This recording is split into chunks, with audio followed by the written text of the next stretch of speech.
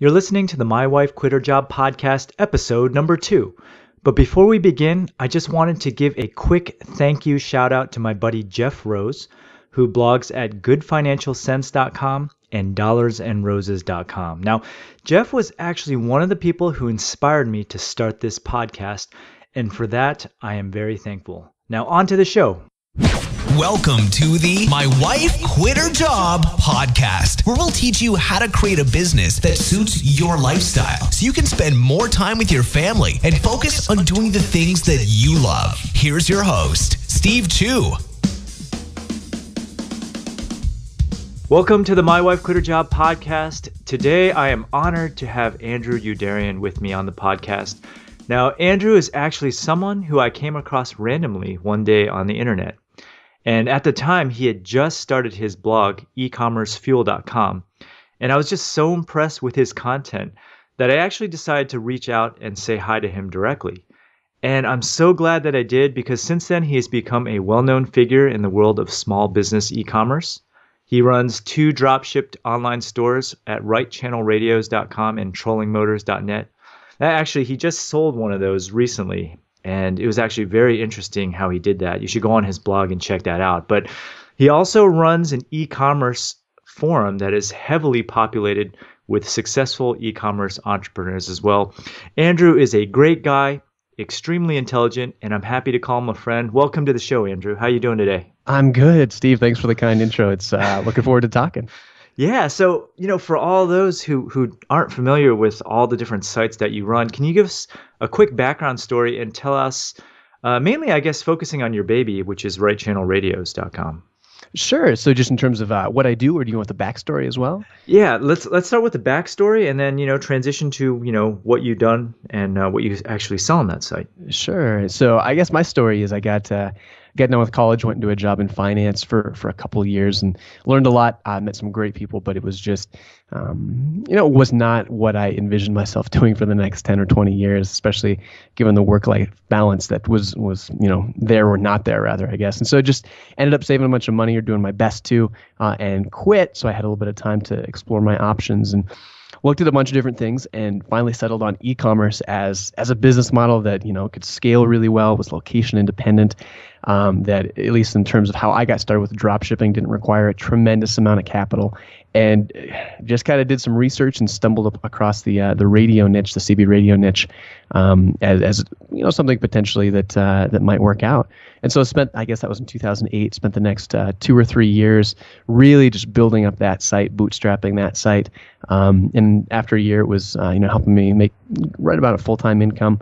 And I guess 2 or 3 years in, started trollingmotors.net with the same kind of idea, dropshipping site. Wanted to just get a little more experience, diversify my income, and a couple of years after that, started Ecommerce Fuel, which you mentioned. Which I do a lot of the stuff that that you do, Steve. When I was getting ready to start, you were one of the few people that was really producing really interesting, compelling e-commerce content, and wanted to do something along those same lines. And so that's kind of where I am now, running the Right Channel Radios, sold trollingmotors.net recently, and then also, like you mentioned, just have the e-commerce fuel forum for existing store owners and e-commerce professionals.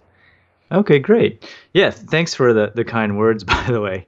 I was just curious, so if you can take us back to when you first started thinking about selling CB radios, how did you kind of come up with the idea? How did you research that niche and decide that you wanted to go into it?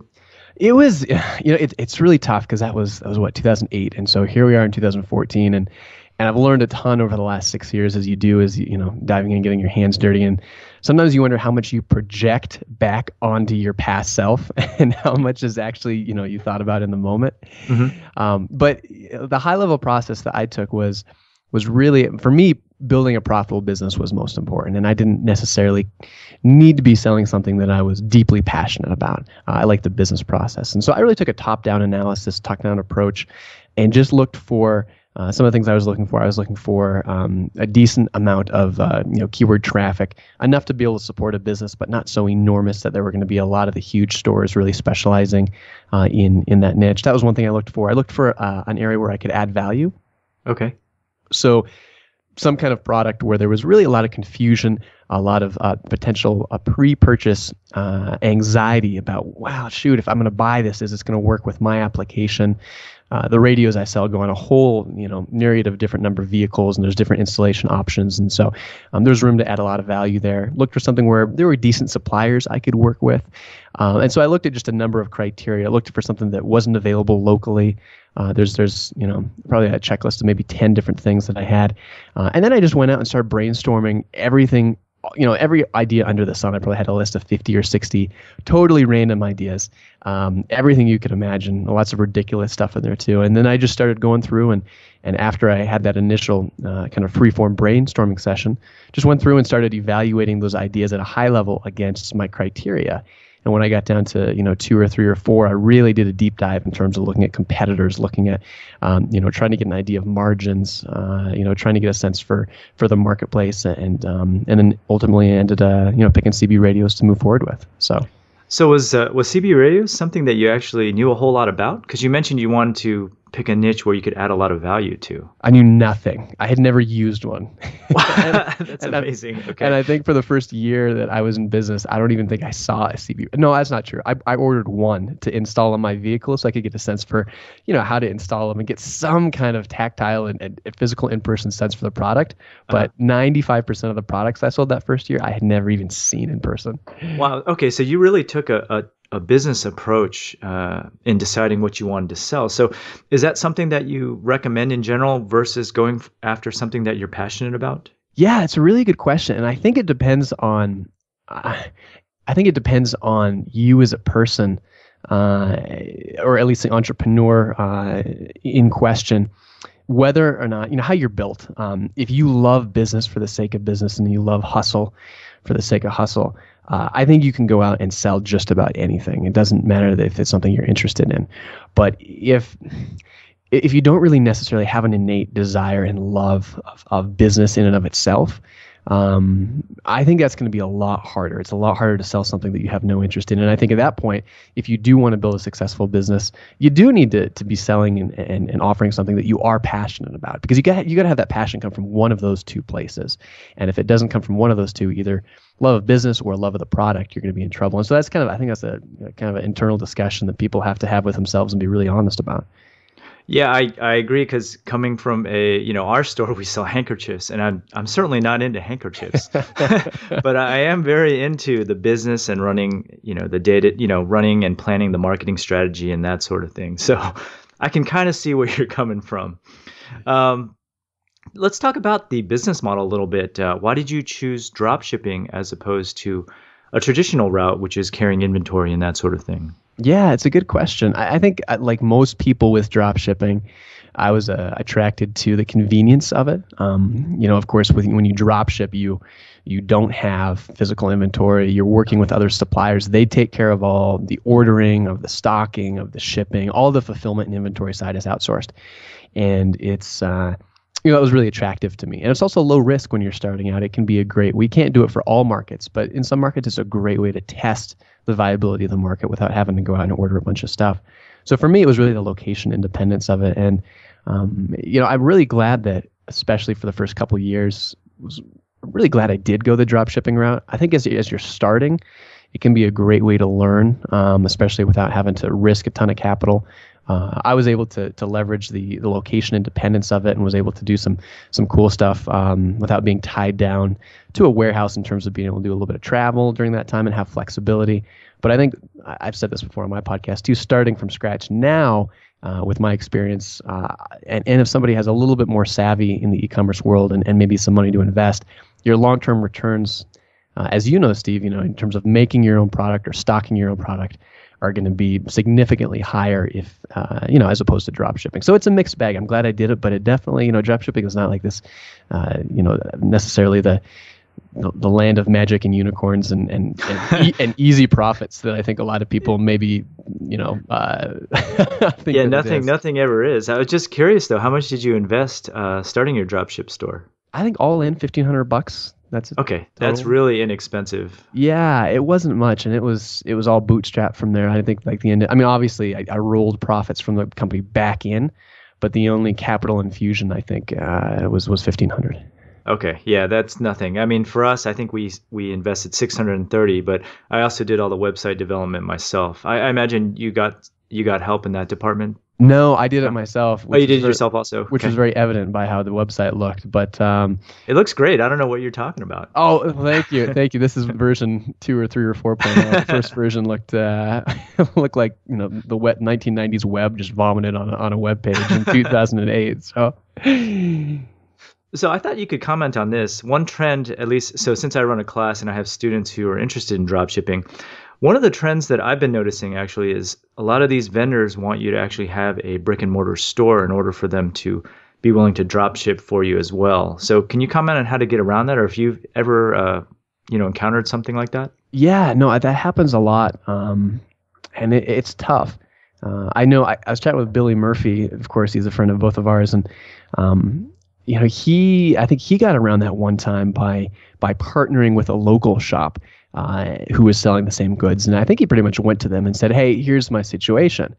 I want to sell this product, and the only way I can do it is open up a brick and mortar store. So I can either open up a store in town and compete with you here, or we can partner up and you can be, my, I guess, just my partner on paper, if for nothing else, so that I can ink this agreement with the manufacturer to be able to sell the product." And so I think that's what he did, and it worked out for him, which was great.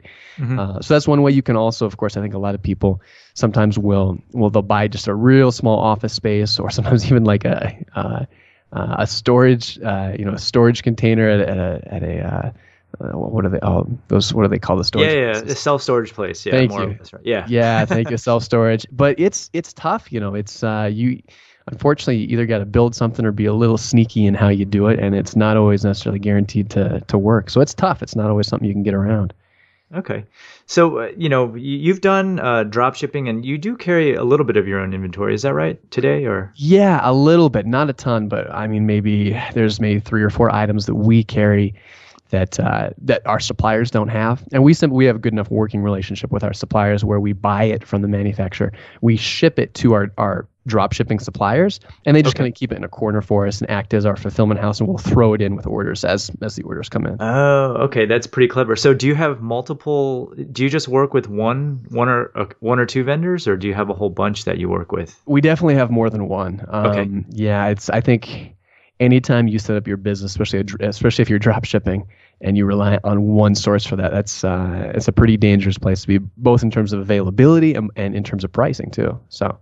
Okay. I'm just curious how you have things set up also. So if someone places an order on your site, does that order just go straight to the vendor? And do you have tracking information about the inventory and that sort of thing?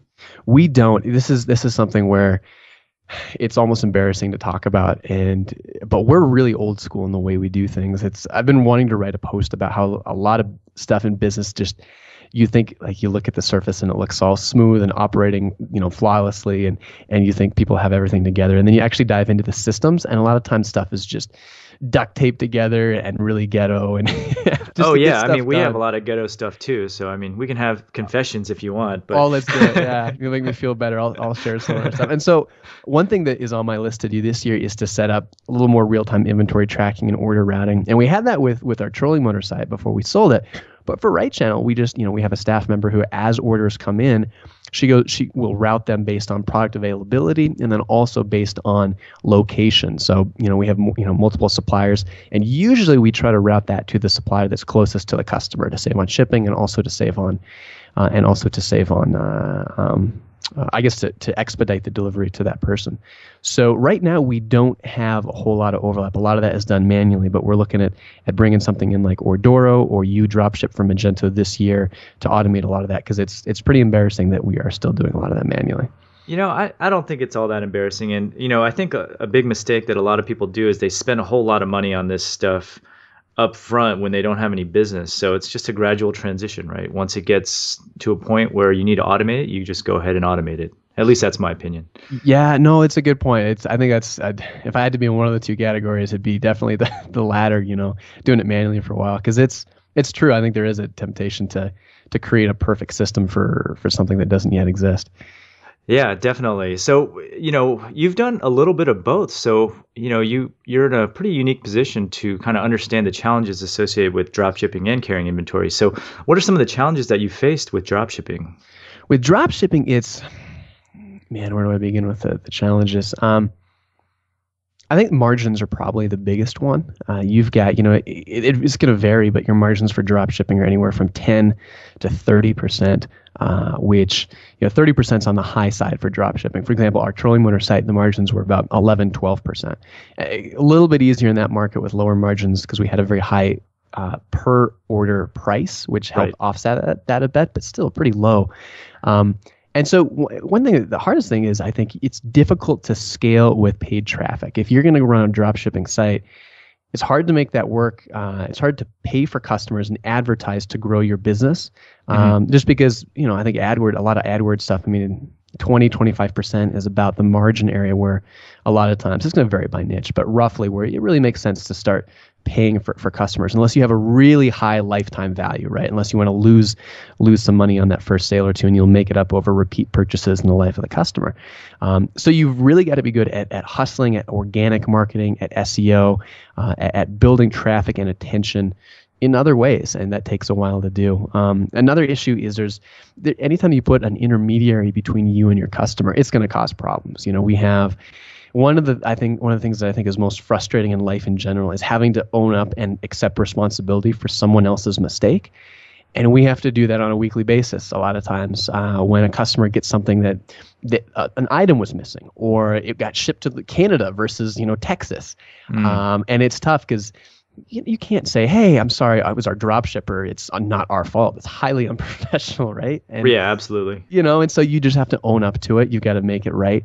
And, that's another thing that is tough. And then also the shipping experience. You've got someone else who's managing your shipping, and so you can't necessarily control standards quite like you'd like to. We don't at least work with our own shipping accounts. So if an item goes out and we need to return it, we need to issue an intercept, we need to issue a call tag to bring something back. We really don't have our own UPS account. We have to go through our supplier, and then our supplier has to take care of things and communicate back to us, and then we have to wait for them, and then we talk to the customer. And so there's a lag time on everything. And so those are some of the frustrations in terms of drop shipping, at least that we've run into. So that it kind of implies that your partner or your vendor is a very integral part of your business, and it's essential that you guys have a really good relationship. Oh, absolutely. Yeah, absolutely. And it's tough, because it's it can be a fine line because you want to maintain a good working relationship, a good rapport, but sometimes and we have a great relationship with our suppliers, but you also have to be able to hop on the phone occasionally and bust some chops when stuff is slipping. And that you got to be able to do that in a way. You got to know when to do that in a way to make sure things are continuing to be taken care of appropriately in a high quality manner. And you also have to know when to give a little bit of grace and a little bit of understanding when there's just stuff. Any business is going to have mistakes. And so you got to know where that threshold is. It's kind of like management, right? You want to be, if you have people under you and you're a leader, you want to hold people accountable. But you don't want to be, just a hammerhead. You want to be someone who they look up to and can come to with questions, but you don't want to be a pushover too. So it's a fine line to walk. Yeah, it's almost like having your own employees in a way, except that you have no direct control over. Yeah, it is a little bit. Yeah, it's a good way to look at it.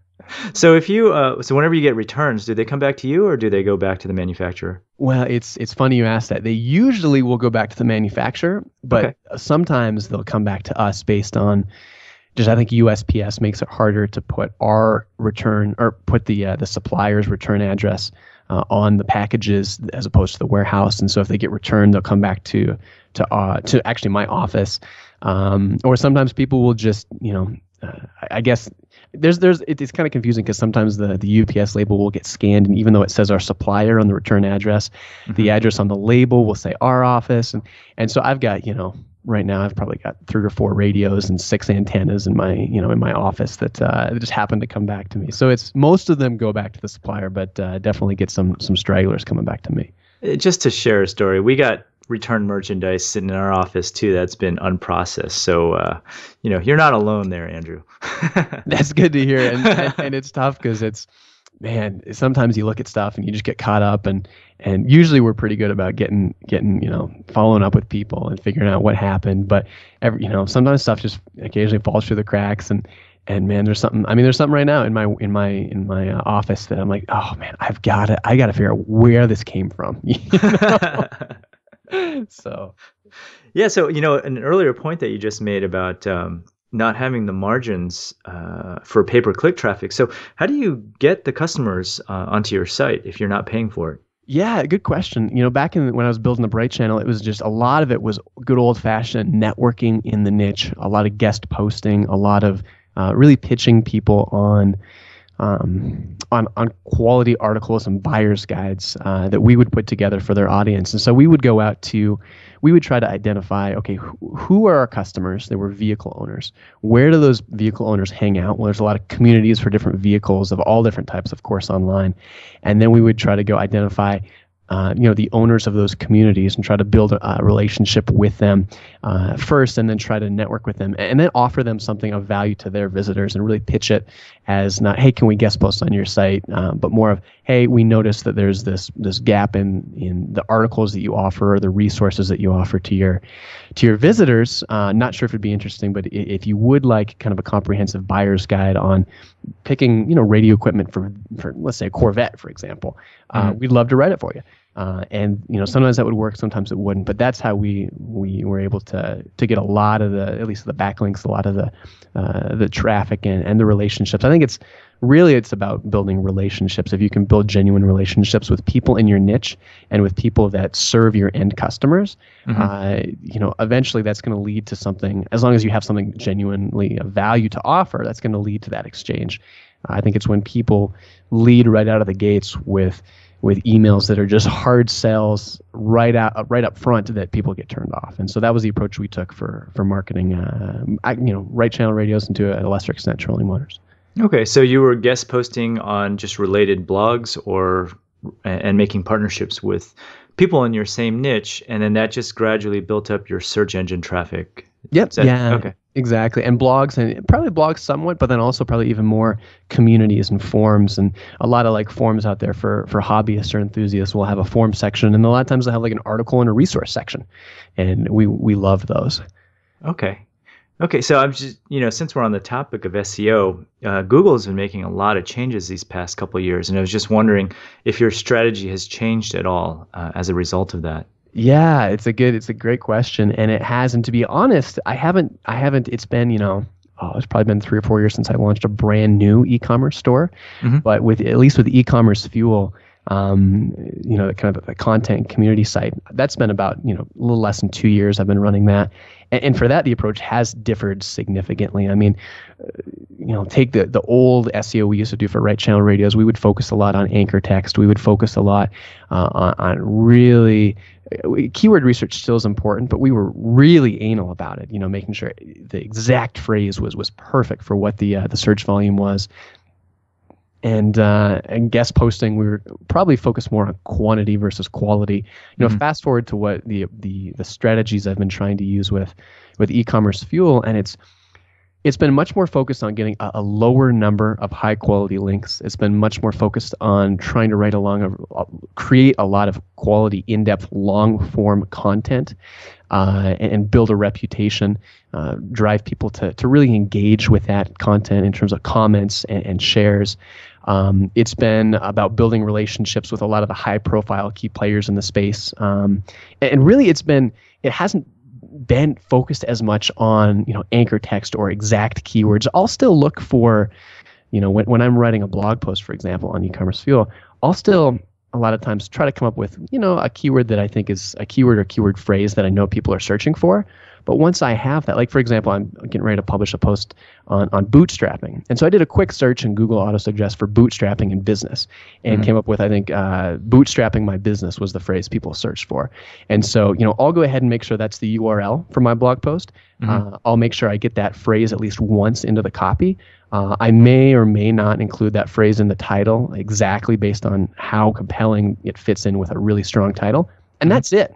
I'm not going to go out and try to build links with it back with that anchor text. I'm not going to make sure it occurs 5 times in the copy, because Google is getting, I think, much better at deciphering intent, at really being able to distinguish high quality stuff versus lower quality stuff. And for me, it's been more about building a highly authoritative site and letting the site authority and the domain authority really help propel the rankings for individual articles, as opposed to trying to game the system. Right. And that's on your blog that you were talking about, right? Do you still do posts for Right Channel Radios, or?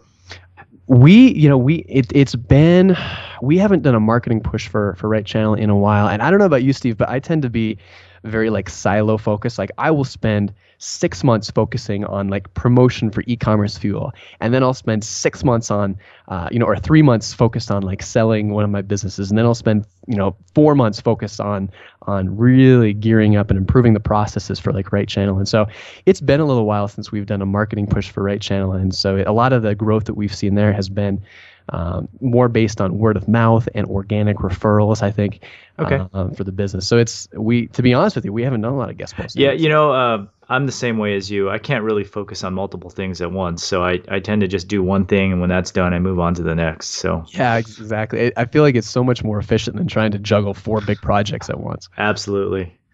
Yeah, so it sounds like a lot of your traffic to your store is SEO, and at least with my store, SEO traffic didn't kick in until much later in the first year. So how did you get sales early on, and how did you prevent yourself from getting discouraged in the beginning? Yeah, that's a great question. I'm a big advocate of, even if it's not necessarily profitable early on with a store, to run some paid traffic to it. And so I'd say for the first 6 months, we ran paid traffic with Google AdWords primarily to Right Channel.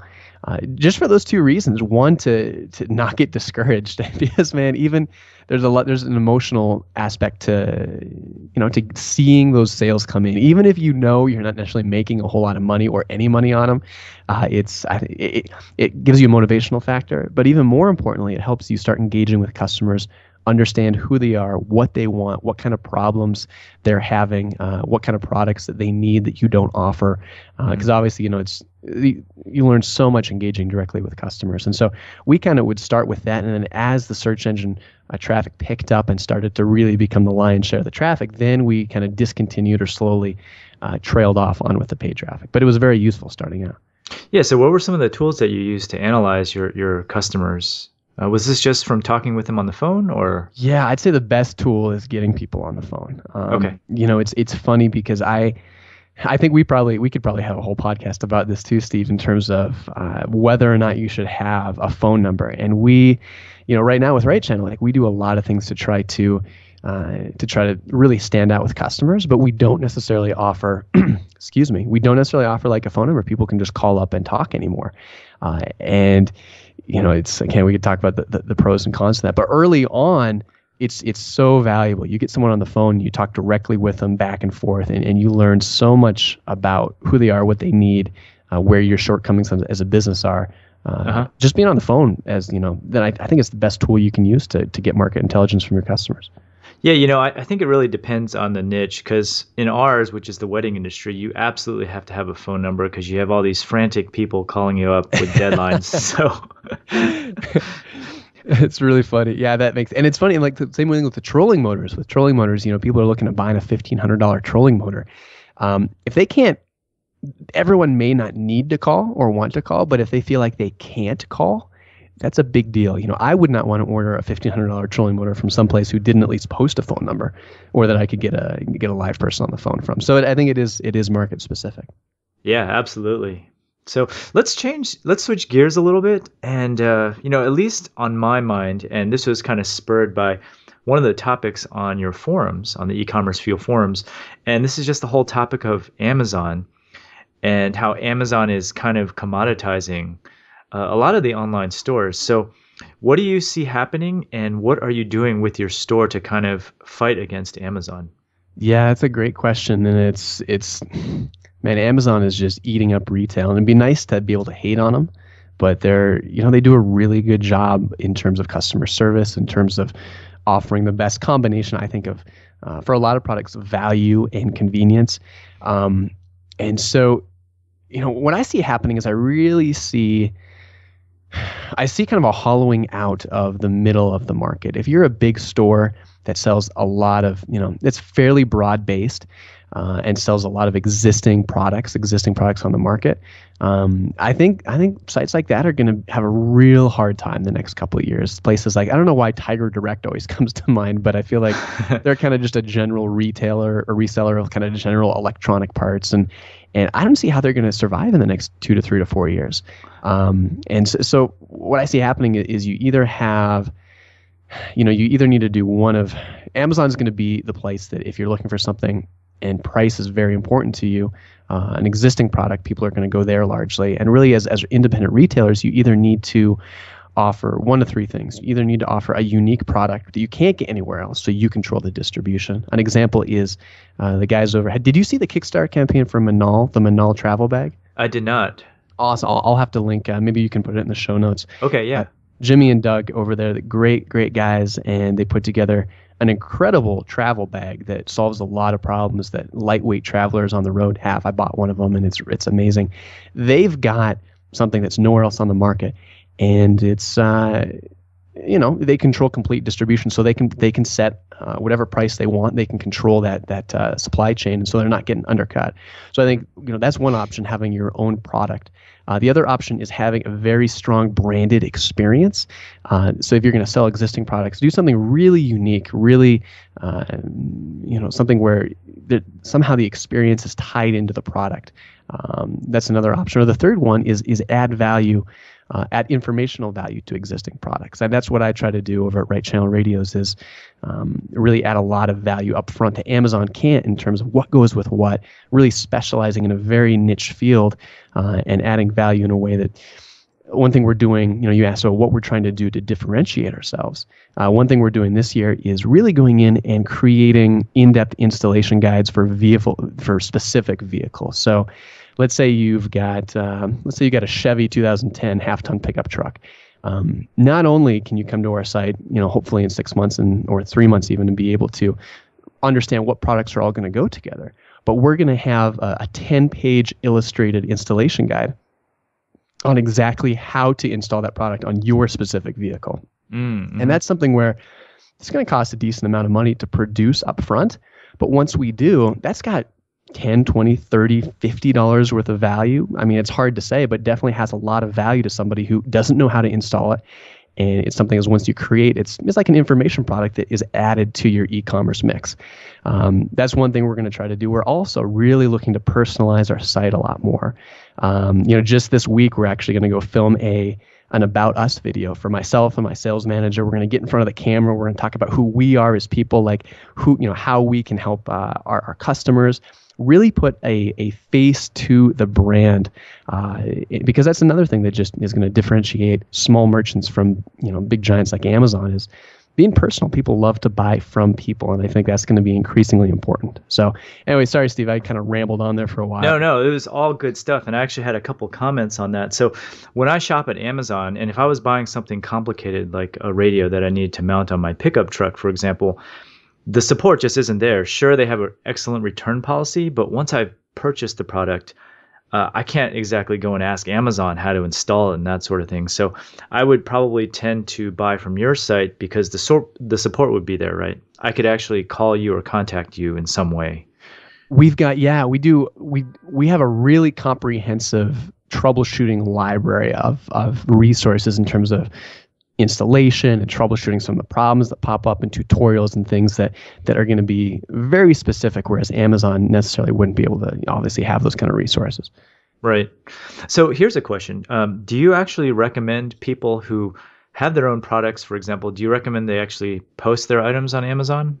Yeah, good question. I think it depends on if the product is, if it's your product and you've created it and it's branded to you, I think Amazon is a very powerful platform because you get to leverage all of their traffic and all of their reputation and trust and authority.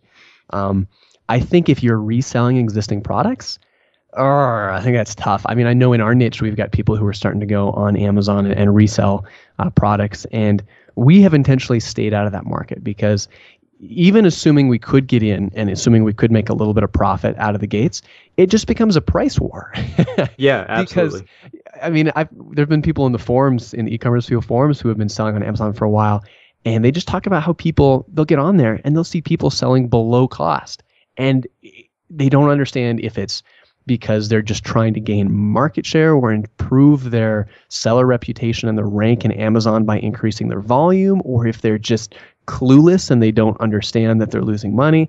But I don't think it's a good long-term strategy for building a profitable income stream. I think there might be a couple anomalies where maybe arbitrage opportunities where you can get in and maybe for a couple of months here or there, maybe even a year, you can get in and make it work. But I think selling existing products on Amazon is going to be tough.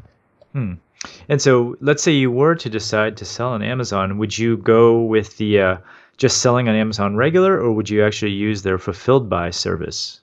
Because Amazon Prime is very compelling.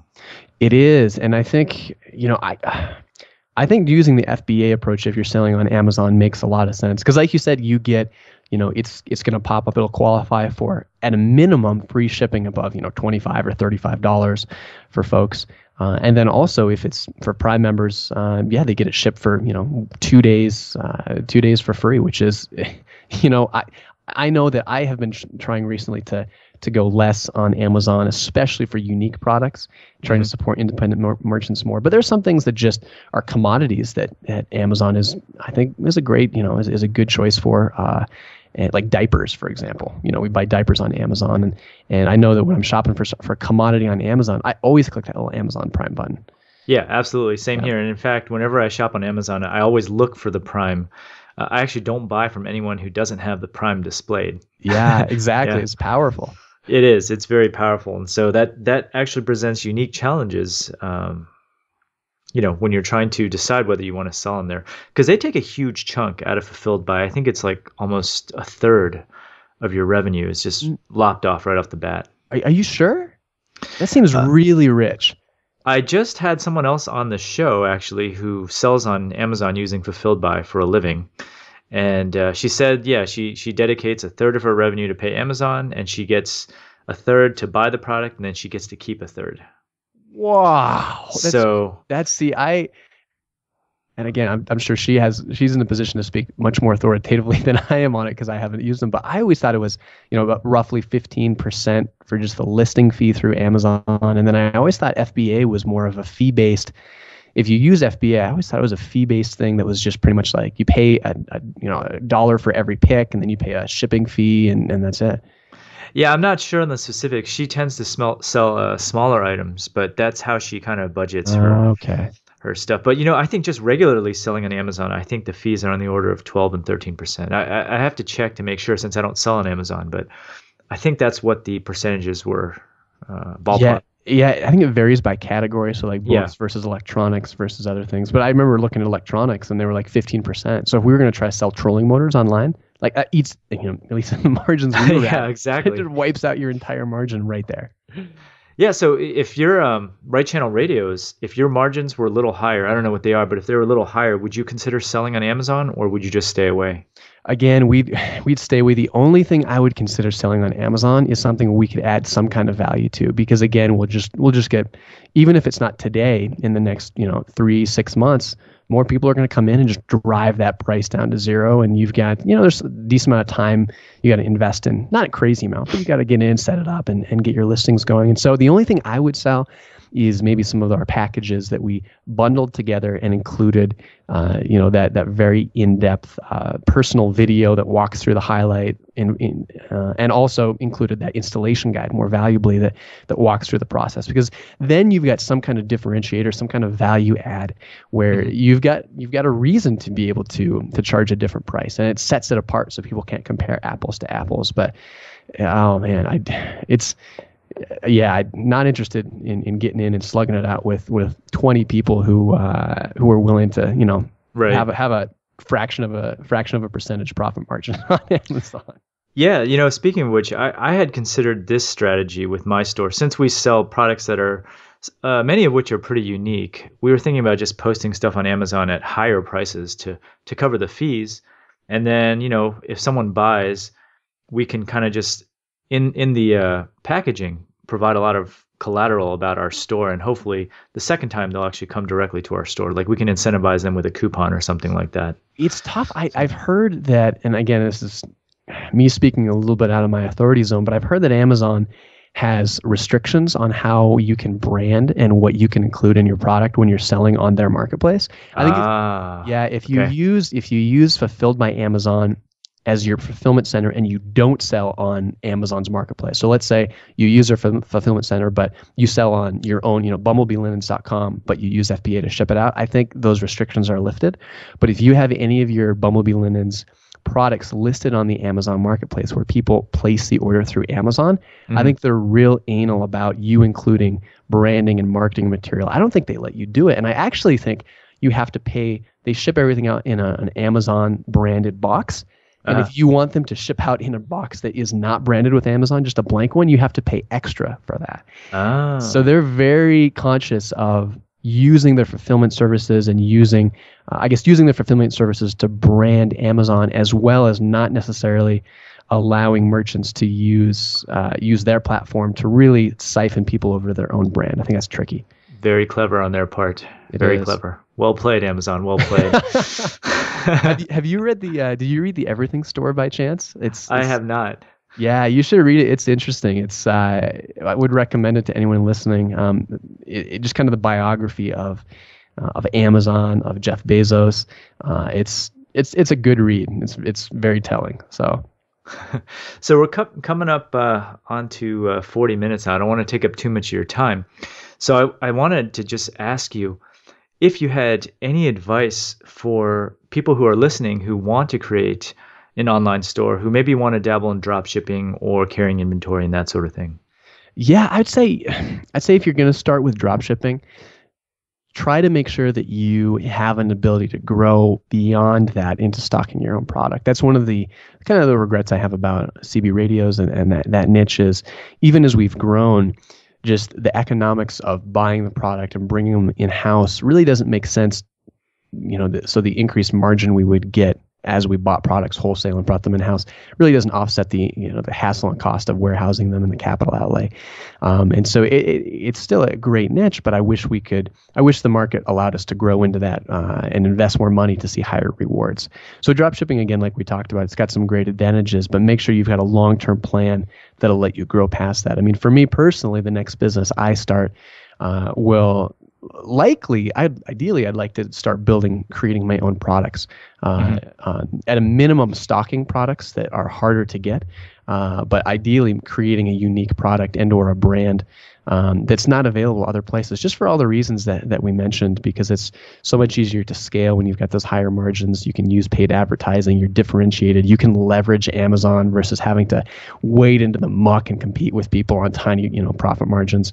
And so that would be my advice is don't, really think through it. If you've got the capital to invest, if you're willing to take a little bit more of a longer approach to seeing returns, creating your own product or stocking products at a minimum is going to give you those higher returns in the long run. And if you do start with dropshipping, make sure you do have a plan to really understand how you're going to differentiate yourself. If it's price, if the only way you're going to be different from other folks is price, don't get into that market. You really need a very concrete, actionable plan on how you're going to add value to existing products.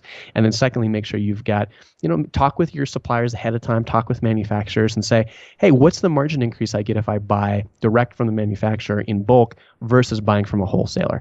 If it's only 2 or 3 or 4%, that's tough. If it doubles or triples your margin, that's a much more attractive growth trajectory as you increase your revenues. Yeah, and then one thing I just want to add to that is, speaking of adding value, one thing I noticed that, in terms of personalized products, Amazon doesn't really do a really good job of doing that. So if you can add value by personalizing, which is becoming kind of huge these days, that will help a lot with your shop as well. I don't know if that applies to a lot of things, but... No, I think it's a great point. Yeah, anything, people love personalized stuff.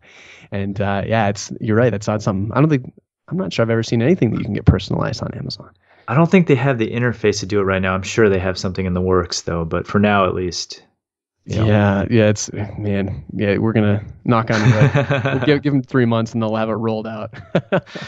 So I thought I'd end this interview. You already mentioned one business book that you recommend that we all read, which is Sell Anything or Sell Everything.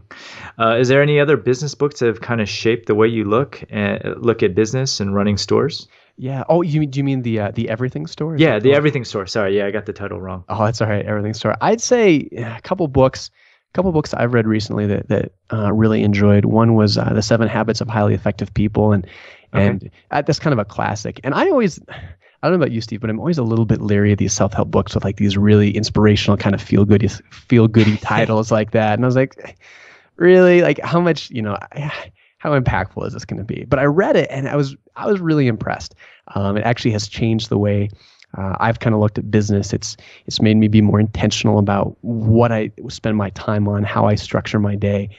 So that is a book that I would recommend. Again, The 7 Habits of Highly Effective People. Great book. Another book, if you're managing people, is EntreLeadership by Dave Ramsey. He really talks about how you structure your businesses, how you build a team, how you lead with intentionality and with integrity, and in a way that is going to inspire confidence and loyalty with your team members. So that's going to be something maybe a little bit more for folks who, if they do have a team or aspire to have a team in the future. But it's a great book. Again, that was EntreLeadership by Dave Ramsey. So those are two recently that have been impactful for me. Okay, yeah, I have not read the Dave Ramsey book yet. I'll have to go and pick it up and check it out.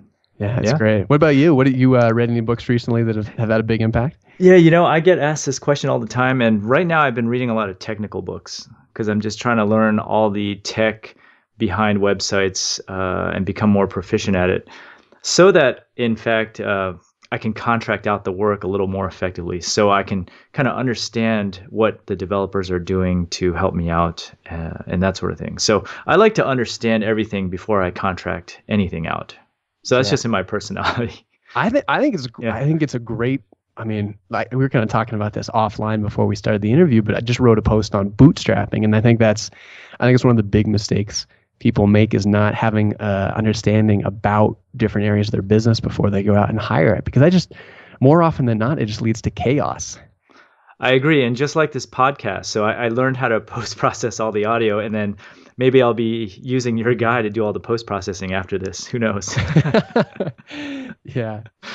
So I'd like to close, any other online services that you use for your businesses that you can't live without? That's a good question. Use Google Docs really for all our processes that we set up in our documentation. Use Asana for setting up who's responsible for what, not only for kind of project tracking, but for managing SOPs and things like that and responsibilities. Other services, those are a couple of the big ones that we, apart from hosting and help desk and stuff, but I think a lot of those people are probably familiar with. So. Okay. Yeah. So, to close, do you want to tell everyone how they can find you and what all the other sites that you own are? Yeah, that'd be great. You can find me, depending on where you're at, over at Twitter, at Youderian, Youderian, or at Ecommerce Fuel. Of course, ecommercefuel.com is where I blog about e-commerce and also have a private community. If you're a store owner and you've got, established store owner with at least, 4,000 or 5,000 in monthly revenue, or an e-commerce professional with, at least a year of experience in the space, that's the form that we run for those, the vetted form for those groups of people over there. And also have a podcast as well that you can learn more about on iTunes or at ecommercefuel.com. And again, it's just the name of the podcast is E-Commerce Fuel. So that's, that, and then rightchannelradios.com is the radio business we've been talking about. And then trollingmotors.net, no longer mine. It's in good new hands. But that's the business we just sold. So I think that's kind of what I've got going on online. Great. And I just thought I'd put in a plug for your forums as well. The amount of people, the quality of the people on that forum is very high. And I've actually personally learned a lot myself. So well, thanks. It's been good having you in, and it's been fun growing the community, and just it's cool having a group like that of people who are in the trenches that we can kind of bounce stuff off of each other. And that everyone at least, not to be to be hoity-toity and exclude people for the sake of excluding people, but I think there's something to be said for having people that all are in the same place in terms of maintaining a level of conversation that everyone is kind of able to plug into relatively quickly. Yeah, I don't know about you, Andrew, but I get lonely because I don't know a whole lot of people that run e-commerce stores. So it's a good outlet for me, at least. Yeah, no, I think all of us as humans do. Yeah. All right. Well, thanks for coming on the show, Andrew. Really appreciate your time. Hey, thanks for having me, Steve. It's been good chatting. All right. Take care. I always love chatting with Andrew Youderian. Now, what I really like about him is that he's really down to earth, extremely personable, and always willing to help. He's also created an incredible e-commerce community on his forums, so I recommend that you go check them out at www.ecommercefuel.com/ecommerce-forum. So be sure to check out the show notes for this episode where you'll find these sites and the links mentioned in this episode. Also, if you have a minute, it would really help if you could subscribe and leave a review on iTunes for this podcast. Also, don't forget to enter my free podcast giveaway, where I'm actually giving away a lifetime membership for my profitable online store course. So for more information about this giveaway, go to www.mywifequitherjob.com/podcast-launch. Once again, that's mywifequitherjob.com/podcast-launch. Thanks for listening.